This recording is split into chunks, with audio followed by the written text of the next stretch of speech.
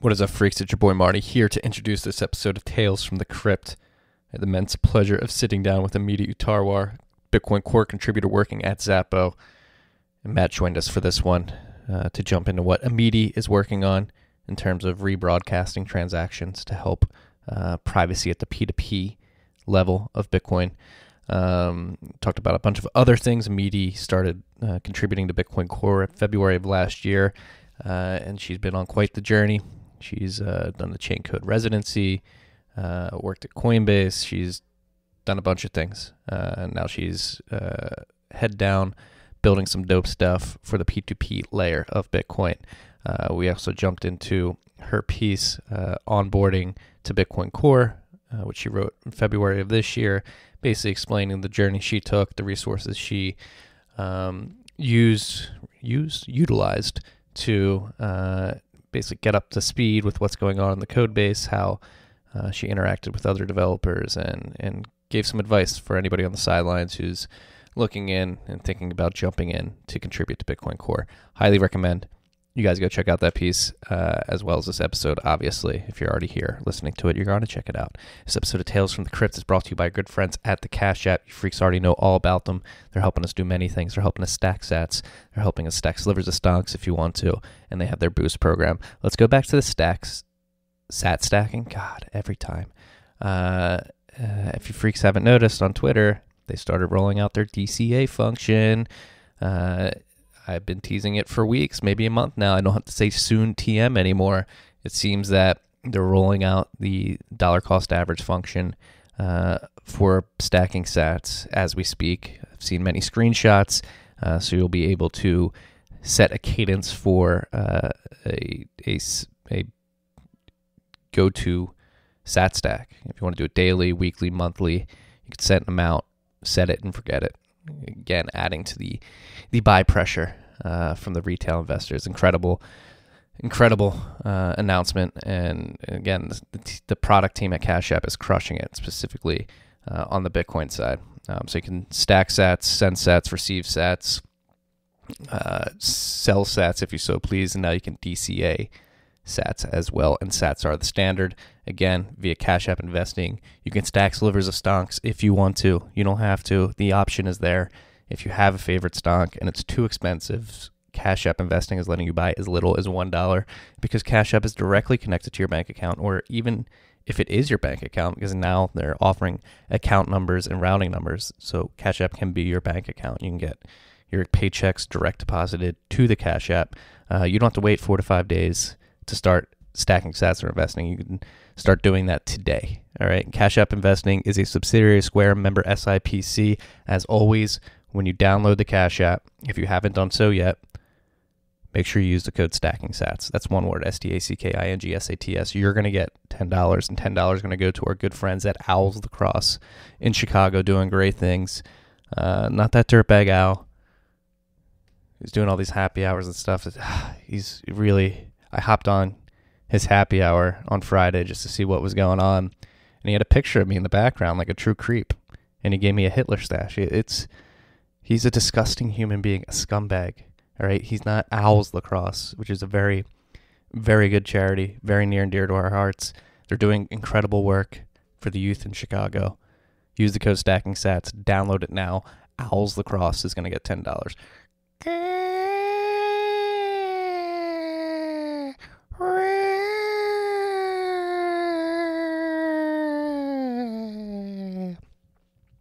Enjoy this episode with Amiti. I think you guys are really going to like it. She's a breath of fresh air. Somebody's incredible person working on Bitcoin Core. Enjoy it. Okay.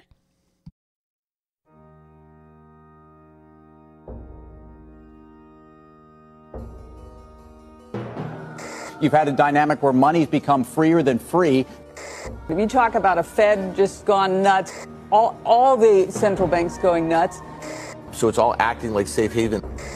I believe that in a world where central bankers are tripping over themselves to devalue their currency, Bitcoin wins. In the world of fiat currencies, Bitcoin is the victor. I mean, that's part of the bull case for Bitcoin. If you're not paying attention, you probably should be. What is up, freaks? Welcome back to Tales from the Crypt. It's your boy Marty Bent here on a Wednesday evening. It's 5:00. Long day for your boy.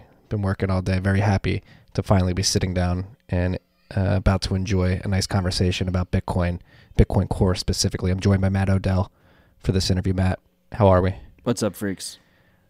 And we're sitting down with Amiti. I got your first name. I said it right before we hit record. I'm going to get your name mixed up. Amiti Uttarwar, Bitcoin Core contributor at Xapo. Amiti, how are you doing today? Hi, I'm good. Thanks for having me. Thanks for coming on. Really appreciate you taking some time to sit down with us and talk about your journey to Bitcoin Core. We just had like a 20-minute pre-recording conversation, and it's been fascinating to me doing research on you and what you've worked on to date, that you've only been contributing to Bitcoin Core for a little over a year now.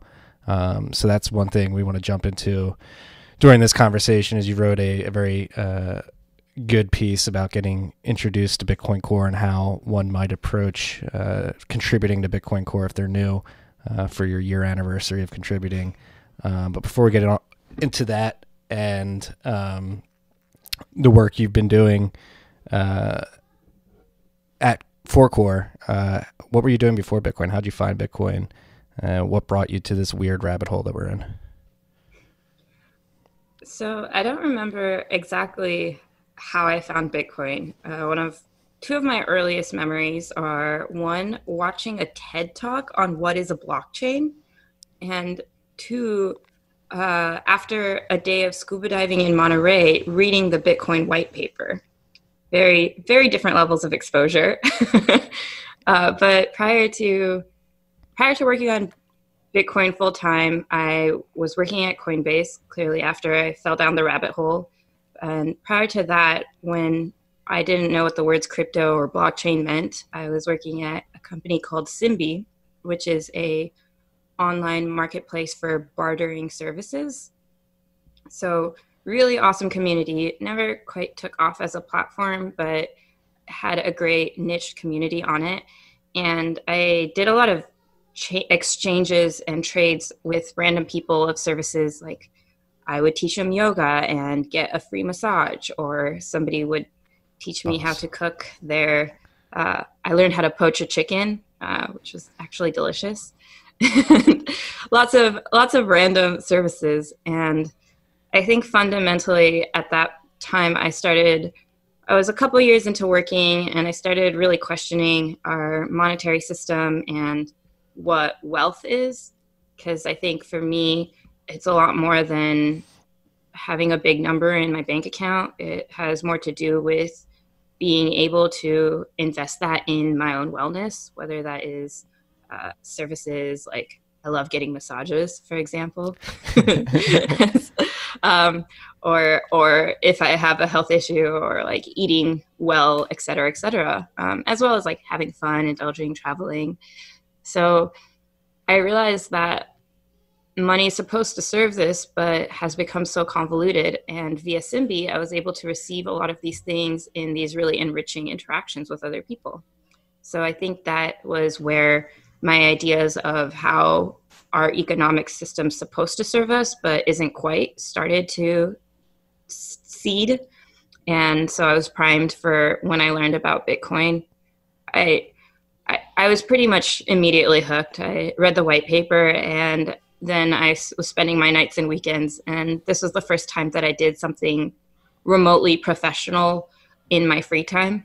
Otherwise, I'm an outdoor enthusiast who like, okay, it's the weekend, let's go backpacking. So I knew something was up. Yeah, no, I want to go back to one thing. You read the white paper for the first time after scuba diving in Monterey. Yeah. Yeah. Good day. What are the scuba scenes like in Monterey? There's no reefs there, are there? There's no, it's not coral reefs, but it's incredible. There's a lot of, oh my gosh, it's been so long since I've been, but between the Bitcoin habit and the lockdown, but there's a lot of different animals. There's otters and seals and tiny little nudibranches and all sorts of random sea slug sorts of things. And I've seen jellyfish and octopus. So there's quite a lot going on, but it's a very different, it's not the classic tropical color palette. It's more like dark purples, dark greens, and that sort of stuff. But it's quite challenging. It's really cold, so you have to wear a dry suit, and there's mostly only shore diving, and it's low visibility. So if you know much about scuba diving, that sounds not ideal. But I promise you, it's so worth it. And I've been to a bunch of tropical places, but Monterey's up there in one of my all-time favorite places I've ever dived. And Dove-in? what did you? Doved? Yeah. Yeah. Dove-in. I don't know. I'm not a professional diver, but would you have an epiphany underwater? Like, I should read this white paper. I can't explain. I have no idea. Yeah. I just remember. That seems like the best way to get introduced to the white paper is when you have a clear mind after scuba diving and seeing that beautiful landscape. Yeah, it was a great evening activity. Yeah, and then I saw on your Twitter you go to the Sierras to hike as well. Yes, I love backpacking, and I love the Sierras. Yeah, my sister lives in Colorado, and she's been doing a ton of hiking in the mountains, and it just makes me jealous. Crazy jealous seeing the scenes on her Instagram. That's awesome. But so you worked at Coinbase. What were you doing for them before you started contributing to Core? I was on the crypto operations team, so we were the team that integrated with the different assets. Is that you happier to be focused on one asset at this point? I really loved the people I work with at Coinbase. I met a lot of wonderful, nerdy, sociable people, but I definitely am happier with the work that I'm doing now. It's really cool to be diving into the Bitcoin protocol and trying to understand it and improve it. Yeah. So let's dive into that. Like, what was it like first approaching it, contributing to Core? I mean, you wrote a piece on it, and how daunting was it for you personally? Was it daunting at all? Oh my God, of course. I don't even know if we can talk in past tense. Maybe it's still kind of terrifying, but probably different levels of terror. Yeah, I think it was really shocking to me that I could contribute something valuable and get any changes merged, and a huge learning experience to even do some of the basics. Like, I got feedback around my Git commits, or that my email associated was my Coinbase email instead of my personal email, and just getting familiar with the Git repo at all. But I think it's always different levels of scary, but really important to find ways to create something along where your learning curve is. And I think that was kind of the fundamental idea I was trying to convey in the onboarding piece. It's so easy to get overwhelmed in all of the different developments and constant ideation that's occurring, to think that you have to understand everything in order to start at all. And I don't think that, I definitely wouldn't be already contributing to Bitcoin because there's so much I still don't get. I think it's been really surprising to me how the repo has really great need for more attention, more critical minds, and you could probably find a way to add value regardless of what level you're at. Yeah. So did you find that you were sort of starting your journey in Bitcoin Core with anybody else? Like, do you have any coding buddies that you turn to or have learned with along the way?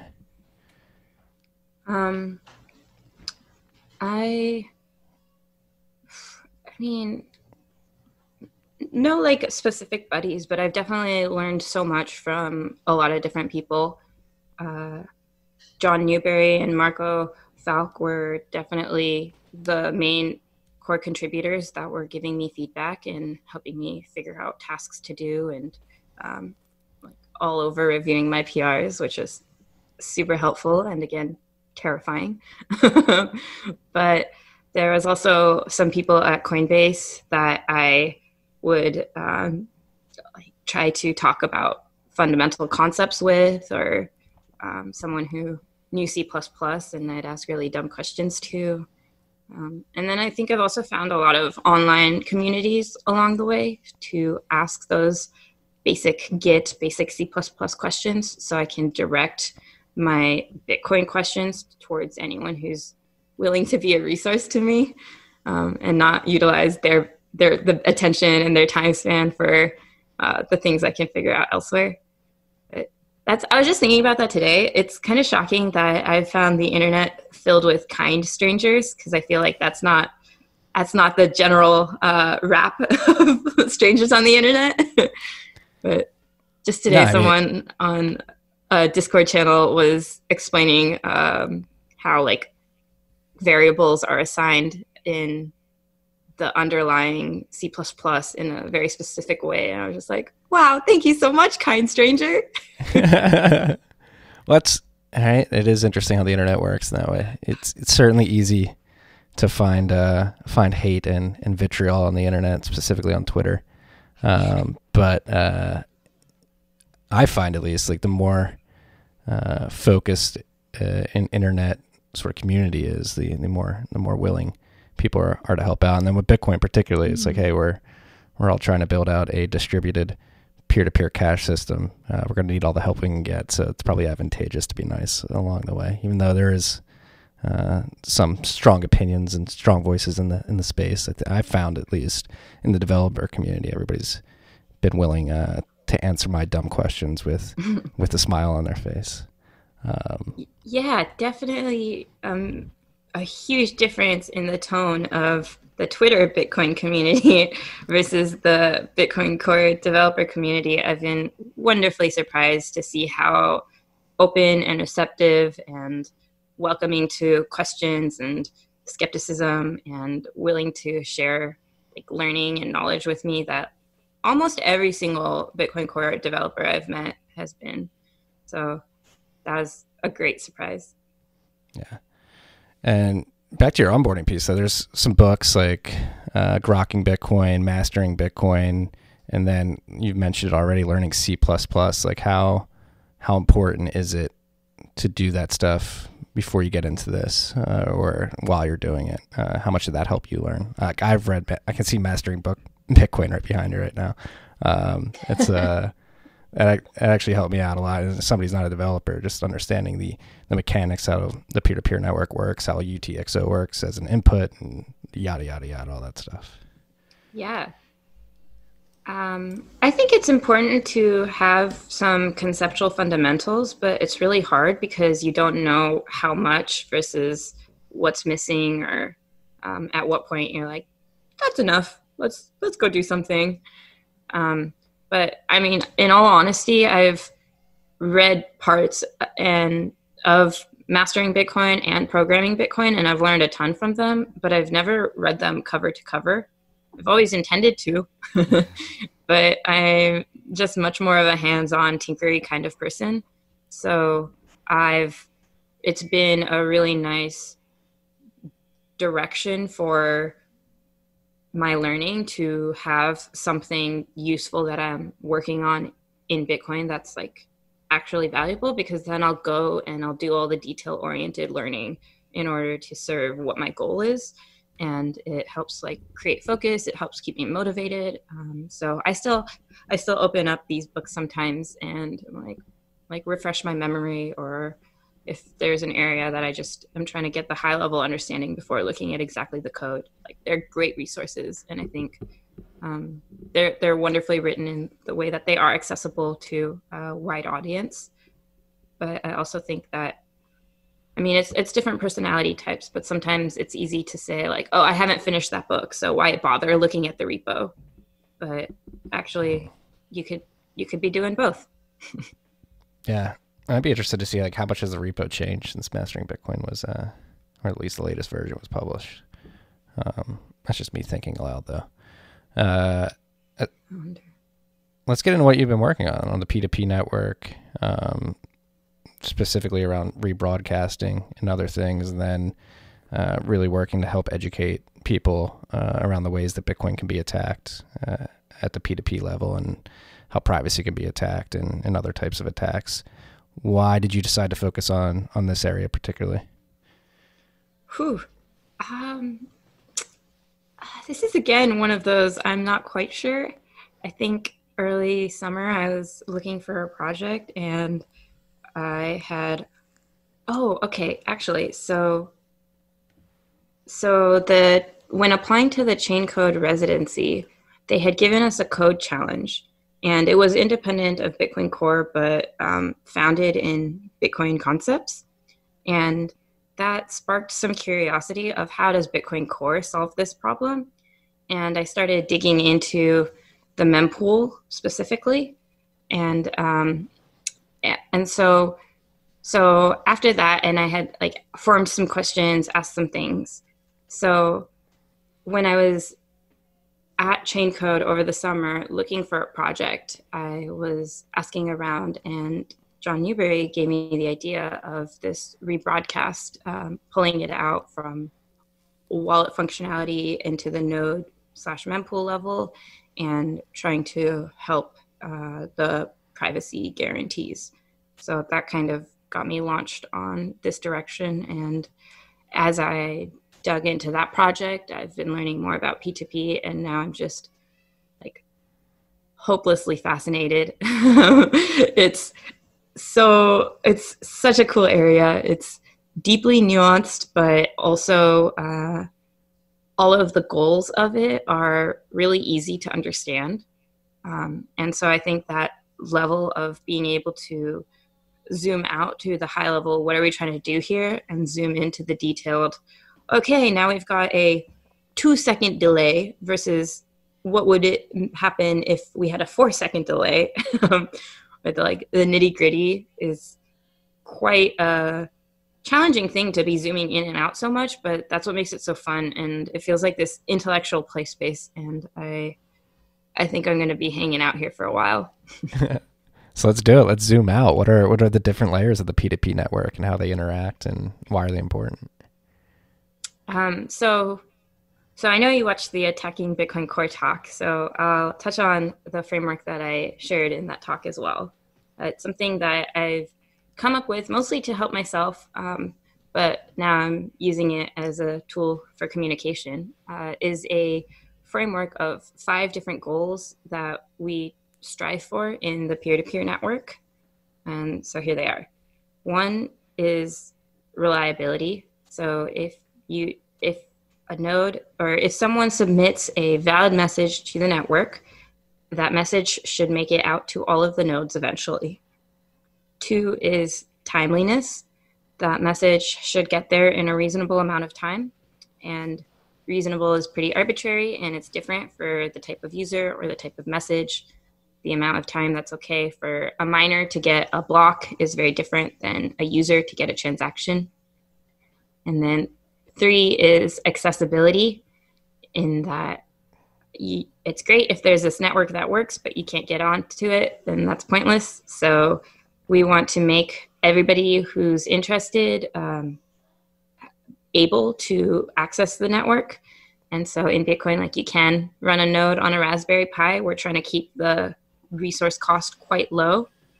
And another aspect is that an adversarial entity can't keep a victim off of the network. So it's not just the investment of like hardware, but also that you are in control of your participation. So those are 3 ideas that I think are probably important for any successful peer-to-peer network. But in Bitcoin, we have 2 more. One is the fact that it's private because it's a money. So this is fundamental to what we're trying to do here. And number 5 is that it's upgradable. And that stems from the ethos of trying to serve all of the different historic software versions. So generally the upgradable thing is a consensus concern, but there are aspects of it that we have to be conscious of in the peer-to-peer.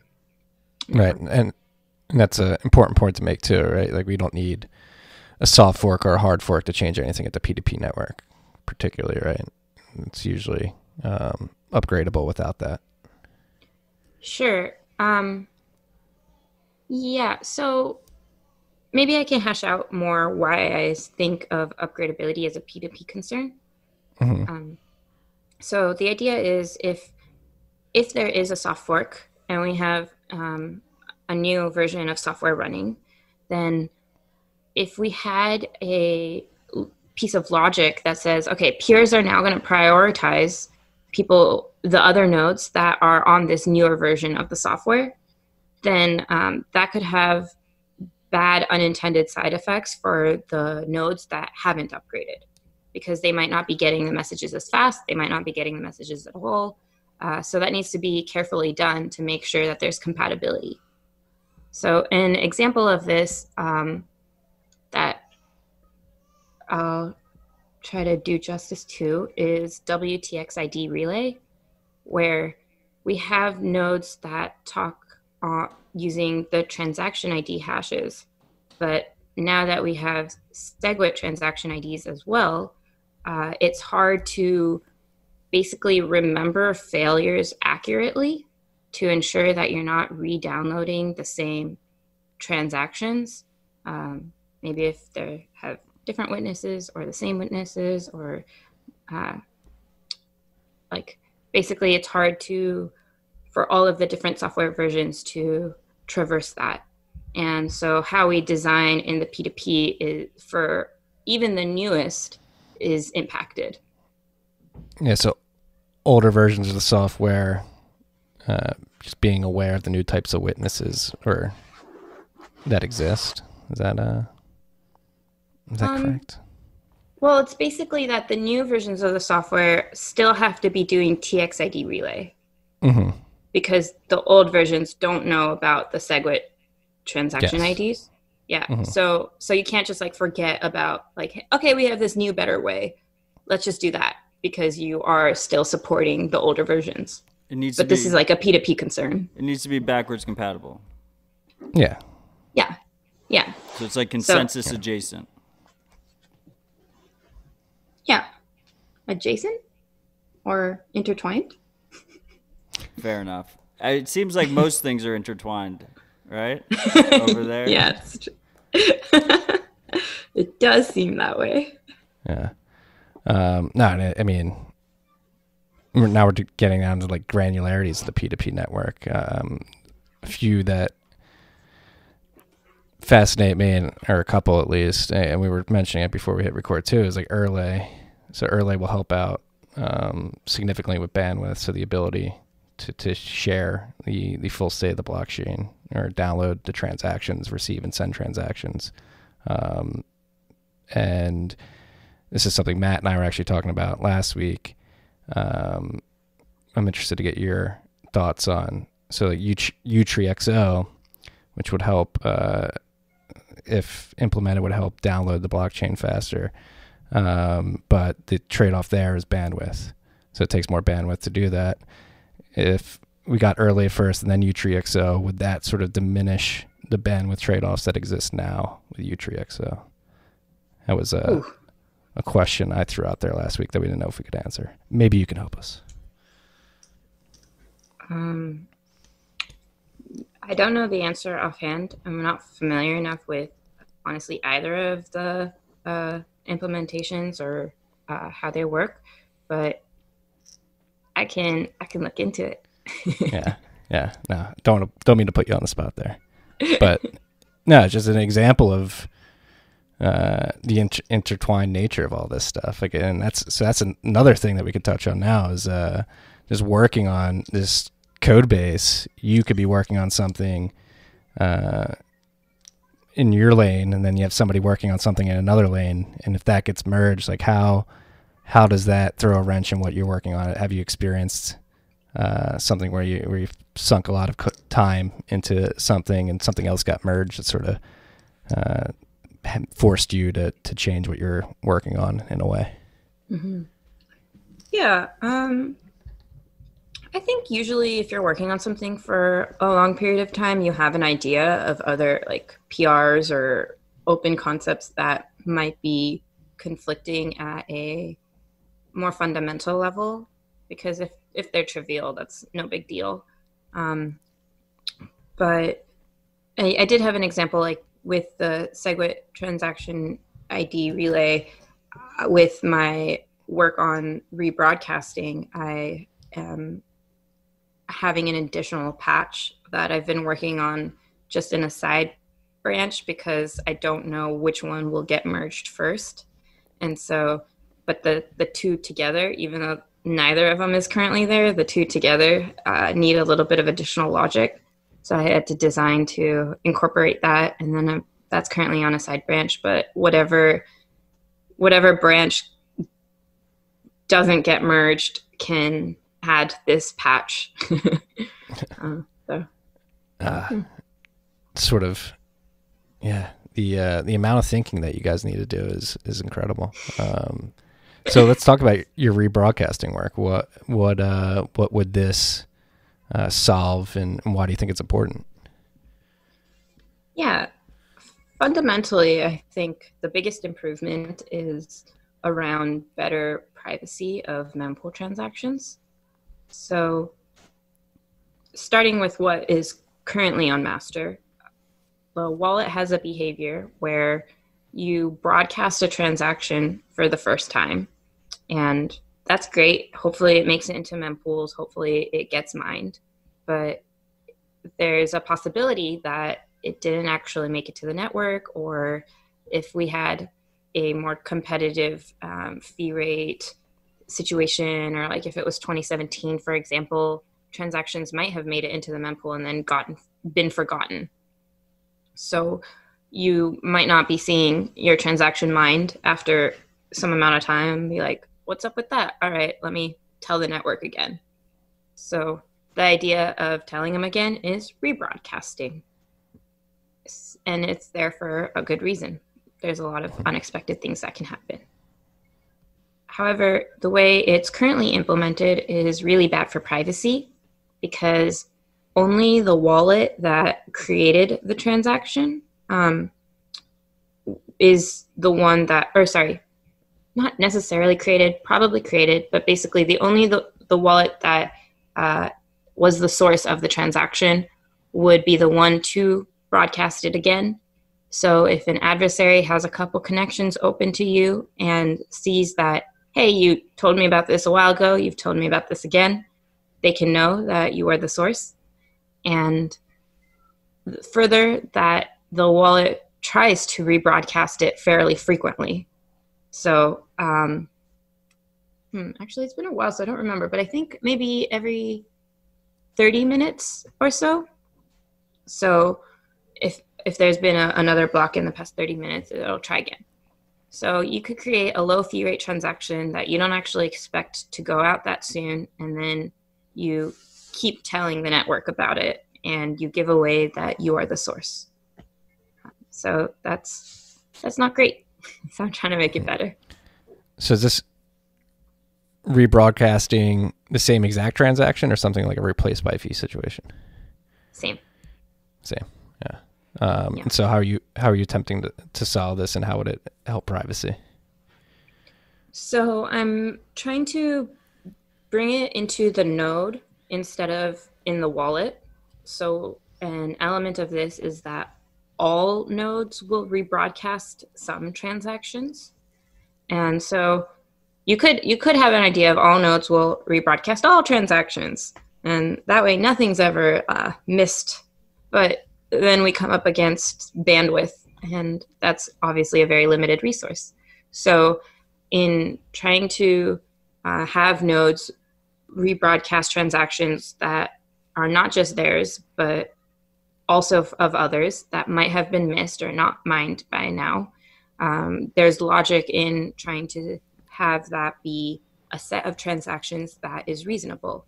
So ones that have a high fee rate but have been around for a really long time, something that you think maybe should have been mined by now and yet hasn't showed up in a block. So rebroadcast those. So doing this via the node, would this be like a particular node setup that is looking for these types of transactions, or would every node with the software be looking for these rebroadcasts? I think in the long-term vision, if it's done correctly, we could have every node attempting rebroadcast. It's pretty much like if you think of a wallet and a mempool as different components, the mempool is one of the big responsibilities that it has is trying to relay transactions so that they can be mined, right? If you're a miner, then your mempool serves you so you can mine them. But if you're an ordinary node that is running with a mempool, then a lot of what you're doing, there's some things that serve you, like with fee estimation, for example, but there's an aspect where you're also serving the network and trying to help transactions propagate. So it kind of makes sense from looking at it that way that, hey, I have this transaction. I don't know where it came from, but it doesn't seem to be getting mined, and it's been around for a really long time. It's the highest fee rate. Like maybe it got missed, but I have it. So let me tell the network about it again. Okay. So, all right. Yeah. Initially, I'm going to put it behind a basically kill switch so people can like enable the behavior just so we can kind of roll out more cautiously. But I think in the long-term vision, it makes sense. All right. So I think this makes a lot more sense to me now that you just described it that way. So it's not the end user who is rebroadcast or who may have sent the transaction originally. It's the nodes looking out for these and they're just doing it on behalf of them so that they don't have to do it again, so that their privacy is helped a little bit. Yeah. And so if you're a spy, you wouldn't know. Maybe it's the end user, maybe it's a random user, etc. Yeah. And I guess we should get into the nature of mempools here too, right? Because each node has a different mempool, and how does that sort of come into play? Yeah, it's a interesting concept to initially wrap your head around of what it actually means. Like we love referring to it as the mempool, and you can easily Google and be like, what is in the mempool? But every single node that's running Bitcoin has a different mempool. You can disable your mempool if you want, or you can have a ginormous one that saves all of the transactions, which if I were a miner is definitely what I would do. And most people have something somewhere in between, but there are a lot of configurations that you can have for your mempool. And so keeping those consistent, but also independent and slightly different is something that creates a lot of nuance to peer-to-peer behavior and interactions. And there's also elements of privacy, because you don't want, ideally, if you could have every single person's mempool have a transaction show up at exactly the same time, that would be ideal for privacy, but that's not how computers work. So we add a lot of these random time delays in propagation, or sometimes even until recently we had a mechanism that after transactions were approximately 15 minutes old, you would no longer serve them. So there are all of these different kinds of bounds, but we got rid of that upper limit. But you might have a transaction in your mempool and somebody asks it for you, but it's too new. And so you don't want to reveal that you have it. So you don't give it to them yet. So there's a lot of different components. There's the difference between just like network delay and propagation lags.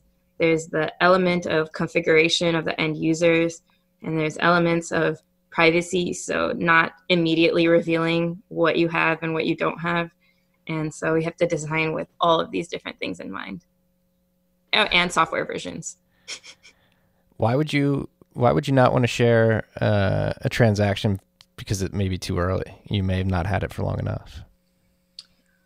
Because that could help if you were an adversary and you were trying to figure out who the source was that initially broadcast the transaction. You could just connect to as many peers on the network. And if you could find out exactly when the transaction showed up in their mempool, then that would give you a lot of data that over time you could probably use to like triangulate the source. Or you could basically say, okay, it's in these 5 mempools, but nobody else. That's clearly 1 in 5 of those is the source. Okay. So that's fascinating. So I have a question. I never knew Sorry, Marty. You're good. So with all these intricacies of the P2P layer, at Tales from the Crypt, we're big advocates of people using their own node. I think it's unquestionably better for privacy on the receiving side, looking up your balances, receiving transactions. But when it comes to sending, for the time being, like if you really want to take the best privacy precautions, wouldn't using like a third-party transaction broadcaster, something like blockstream.infos with like connected through Tor, that's a better privacy option, right? Would you not agree?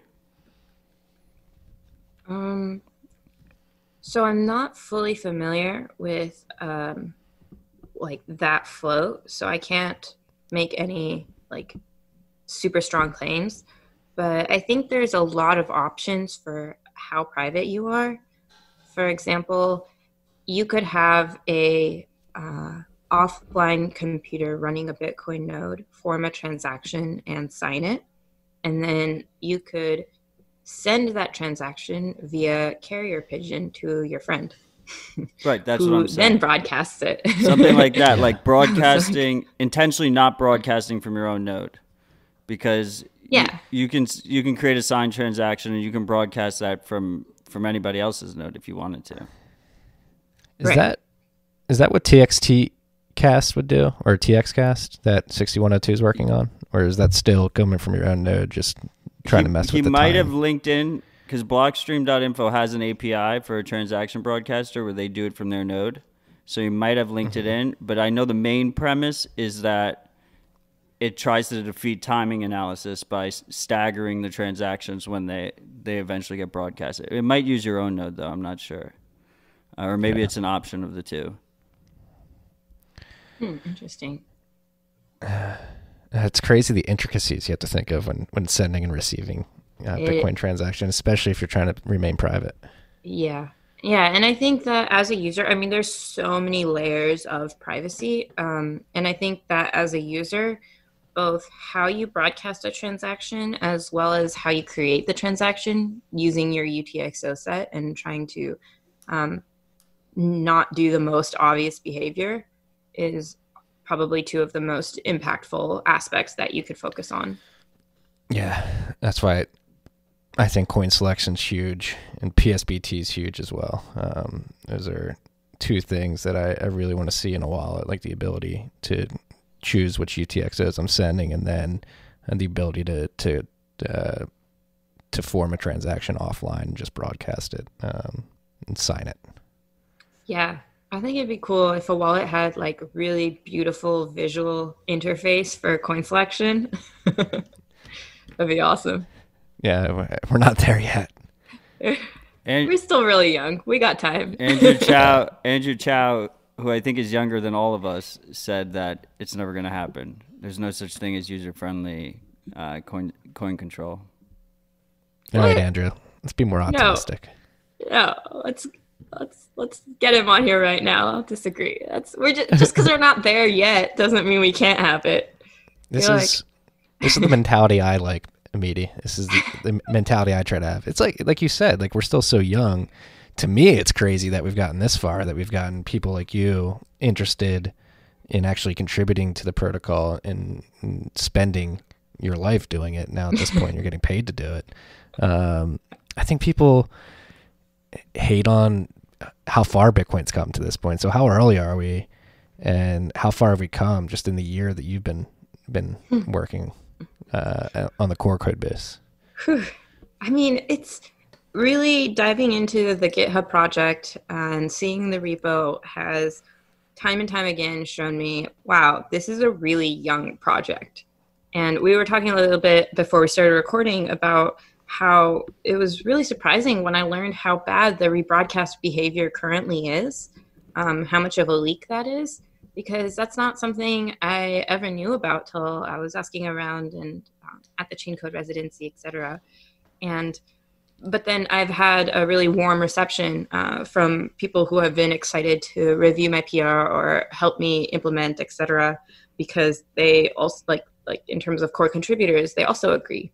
And that's felt very disjointed from some of the academic research that we have, like Dandelion, that's looking for initial broadcasts being entirely private and not able to de-anonymize that if you're an adversary.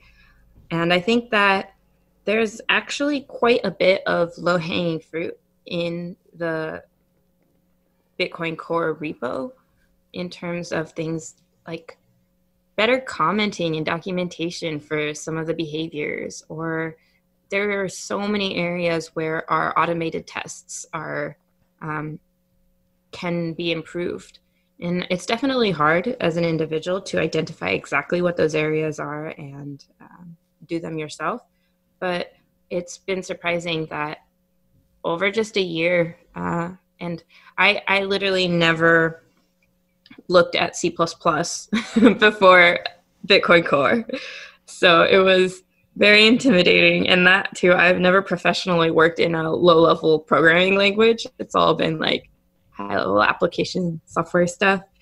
And so it's constantly amazing to me to see that I'm able to make changes that are helpful. And I see the fact that my timeline has been pretty quick as more of a product of the fact that it is a very young project, and reviews, thoughtful interaction is highly, highly desirable. Yeah, no, and I think over the last 2 to 3 years particularly, it has been very encouraging to me to see companies like Xapo, like Square Crypto, like Chain Code. I mean, obviously Chain Code, Blockstream, a couple others, Digital Garage, been around for a while, but it seems like more and more companies are starting to realize, like, hey, this protocol's been around for more than a decade. It'll probably be around for a little bit longer at least. So if we're going to be using it, it's probably important to reinvest in it by supporting it with developers who are looking to work on it full time. And this is just me ranting and commenting right now. Like, I just think we're about to, or we are hitting a sort of inflection point of reinvestment in the protocol by companies that are leveraging it. And I don't think we've seen the full benefits of that yet.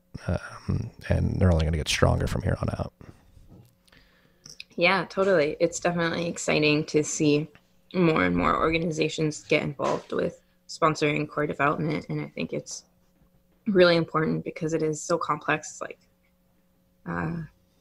as an individual, you need a long, long amount of constant time to be able to really engage in it, you know? Yeah. No, you were mentioning like the low level testing on for the core protocol, and it's just reminding me of our conversation with Valerie and Matt Corallo about fuzzing test. Can you explain what a fuzzing test is again for the freaks out there? And they've been improving too, haven't they?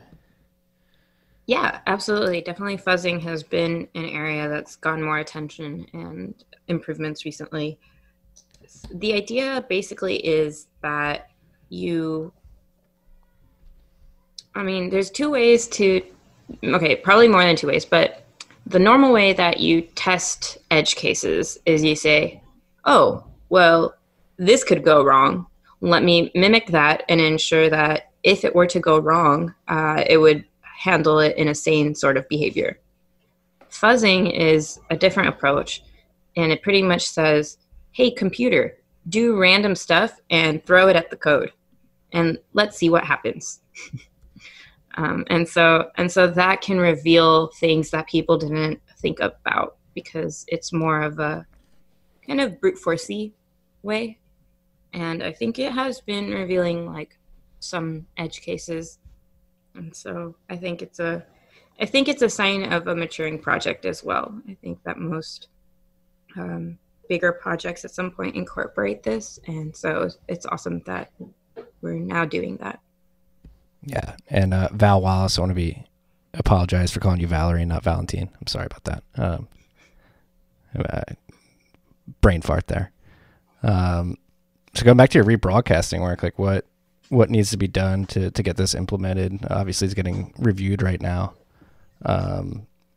What are like the next steps? You said you have two other PRs that are out there that could affect it? Are you waiting on those, or are you just going to go without waiting on those? Well, okay, so I had a big PR that was like, here's rebroadcast, and I got some awesome reviews, and I got some feedback as well. And GMAX had left a review that gave an idea of how I could break out one of the pieces of functionality from the main PR. And so that's what my current PR is. So basically it's a subset of the rebroadcast, but that just makes it easier to review, easier to get merged.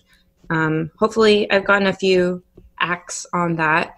So I hope that it's getting pretty close to being merged. And then I'll go back to the main one to see out the rest of the project. But along the way, I've been, experiencing some scenic routes, a lot of learning. Like there was one element where I was basically just trying to make a behavior testable from the functional tests. And that was in relation to how things are scheduled. And that led to its own PR that went through different iterations and eventually led to a bug in a boost library being discovered. So yeah, that was kind of beyond my depth, but luckily I had a lot of really smart and focused Bitcoin Core contributors just jump on it and debug and investigate. So is that a library that's not related to Bitcoin directly, or is Bitcoin's just leveraging? Yeah, so it's a dependency. So we have the boost library in Bitcoin. We're trying to move away from it, but it's currently like a dependency. No, that's the crazy thing. You have so many smart people working on Bitcoin. They're fixing other people's code too. Oh yeah, I felt very grateful because I was just like, I have no clue what's happening here. That is no, that's why, another tangent here. That's why I'm happy Carl Dong's working on the Geeks containers and trying to mitigate the dependencies that go into all this. Again, yeah, there's so many cool projects that are working, that are being worked on. And I think that's another aspect where that's really important work, but there's a different sort of timescale, and it's a sign of the project maturing. Yeah. So what, if everything goes well with your rebroadcasting PRs, what are you going to move on to next, do you think? I still have a fairly long way to go. Once I do get the subset merged, there's more work that has been brought up for the main project.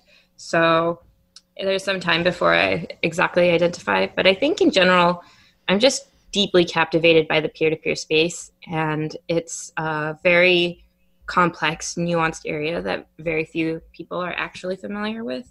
So I think continuing down that road and trying to understand all the different behaviors and do thoughtful reviews, which is just like leaving a good review is so valuable. It's the singular most valuable thing that you could do to advance like the Bitcoin Core project.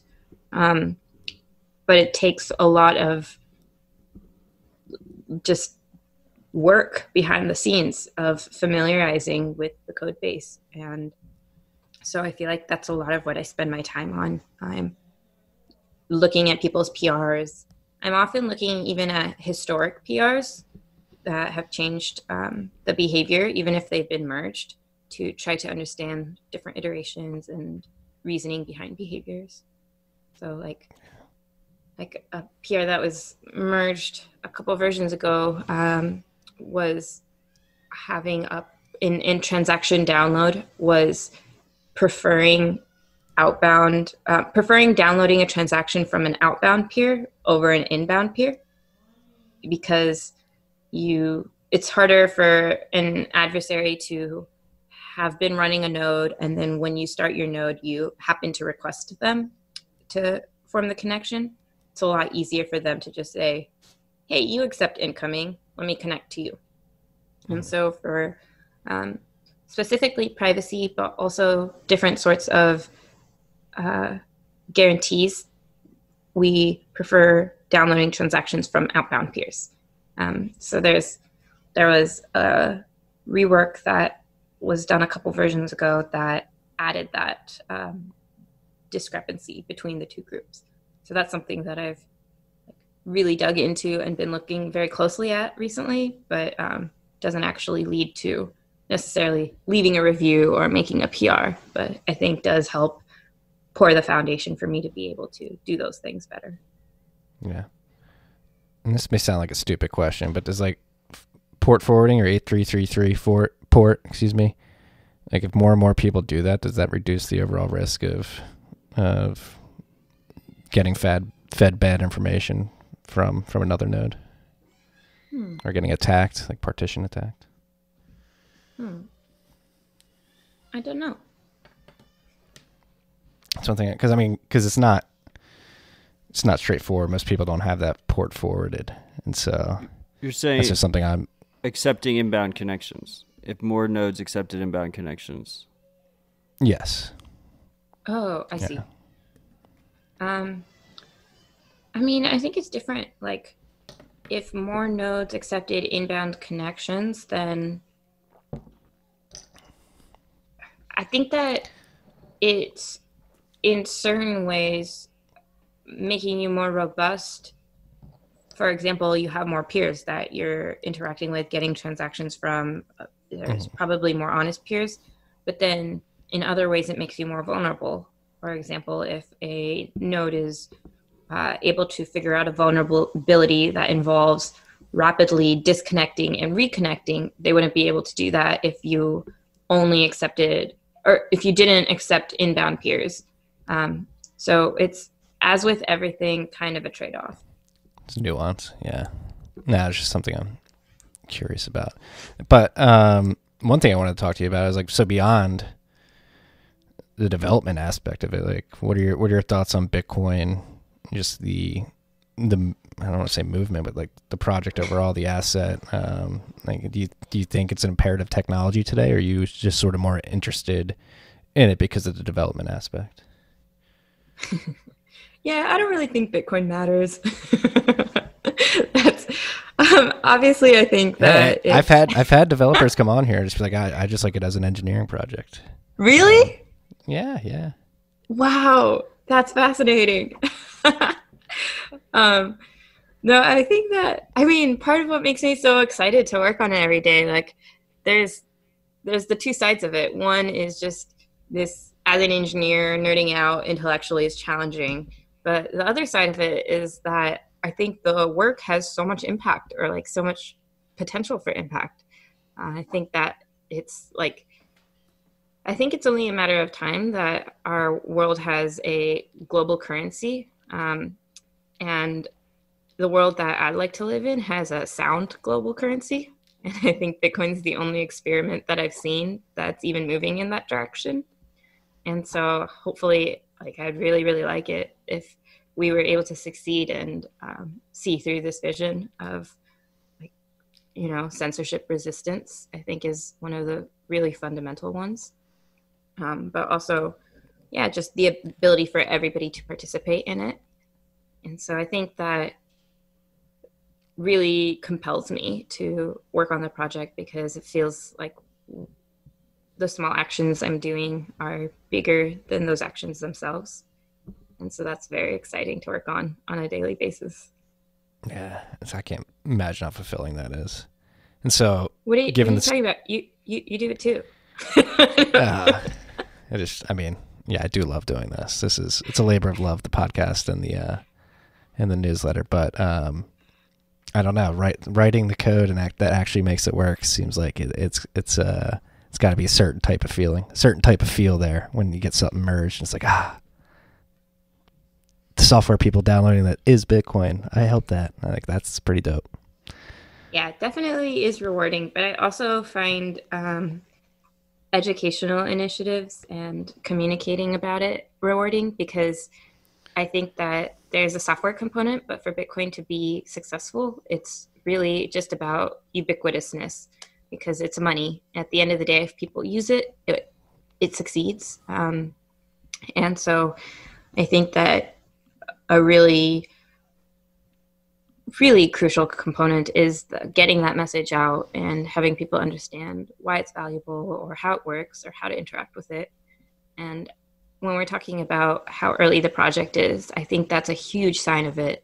There's a lot of constant like, oh my gosh, I don't understand everything, so I must not understand anything. I don't know what's going on here. And I think a lot of people disengage because of that.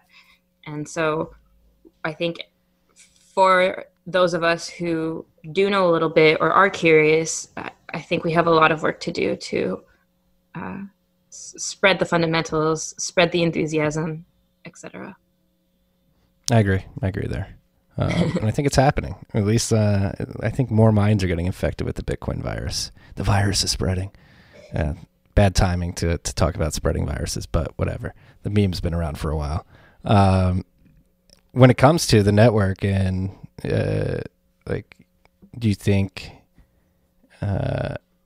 we're on a good trajectory for it to be successful in the long run? Like, do you think we're being as efficient enough with the chain state, with making sure that full nodes are going to be able to be downloaded in areas with worse internet? Do you think the necessities of which make this protocol successful in the long run are there right now, and they're being sort of focused on enough?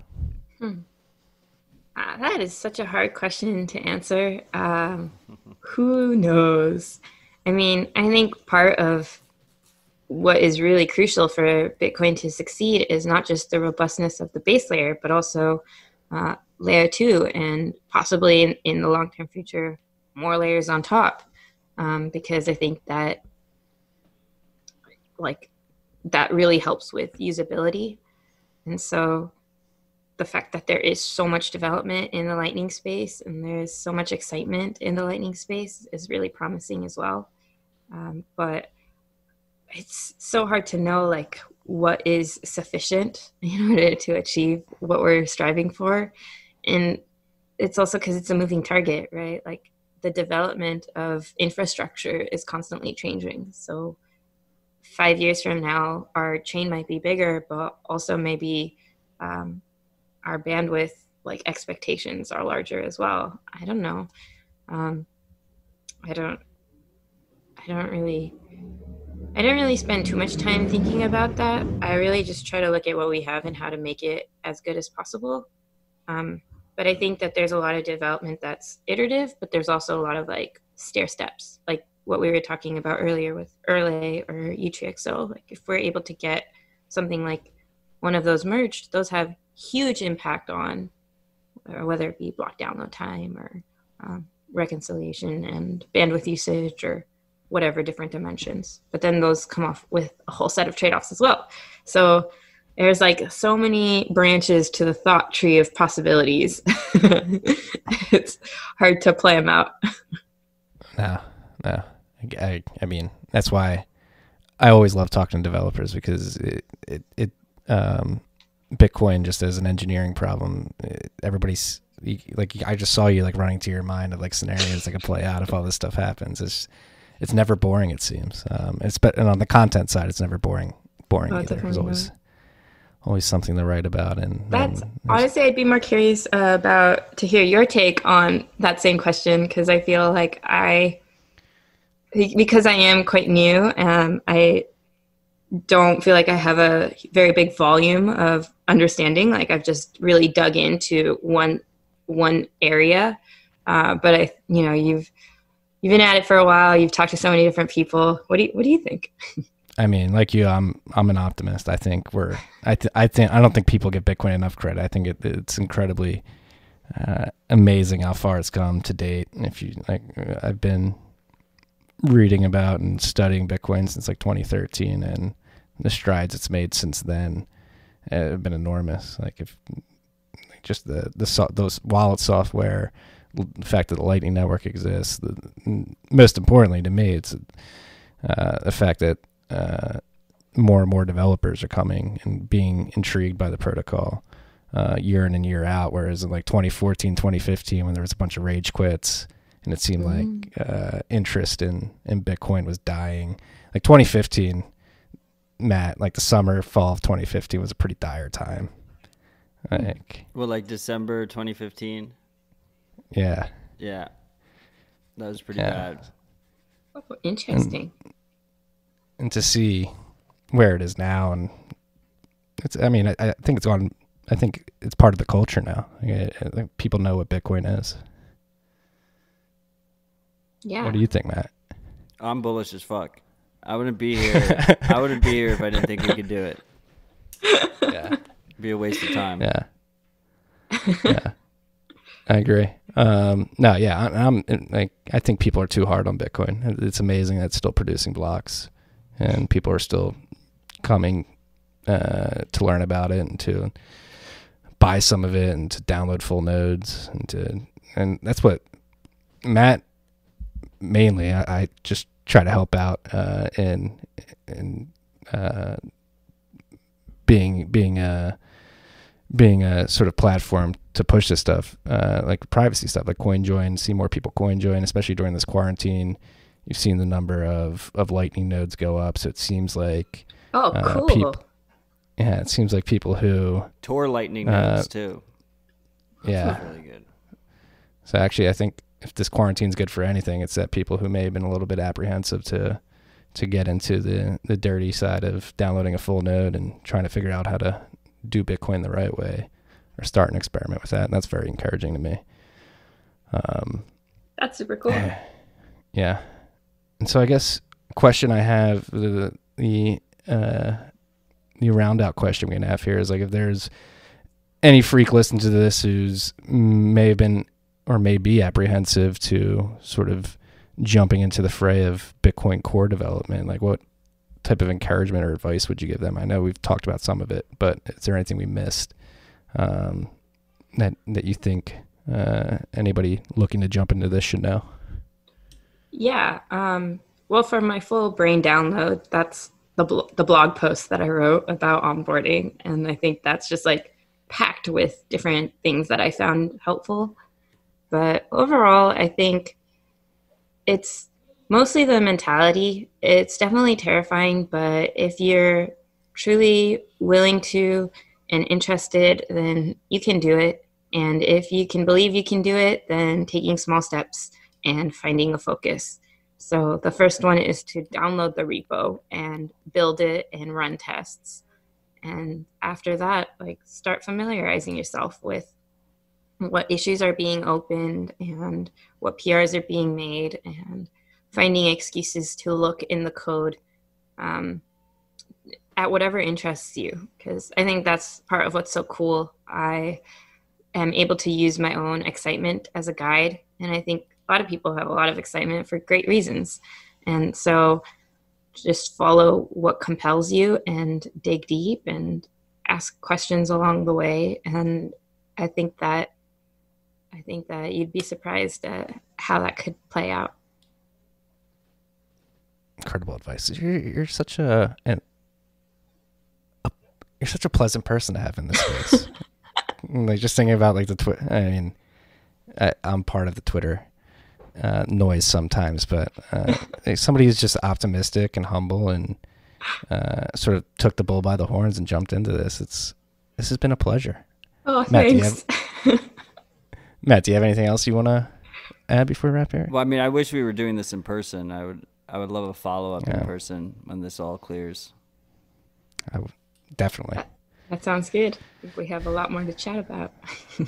You definitely will. Definitely going to keep a lookout on your rebroadcasting PRs, and very, very much looking forward to seeing that. Thank you for working on that stuff, because we're big on privacy here at TFTC. So anybody who's working to make the privacy of individual Bitcoiners better is A-okay in my book. Amiti, thank you for coming on. Yeah, thank you so much for having me. It's been fun. All right. Peace and love, freaks. Tiki!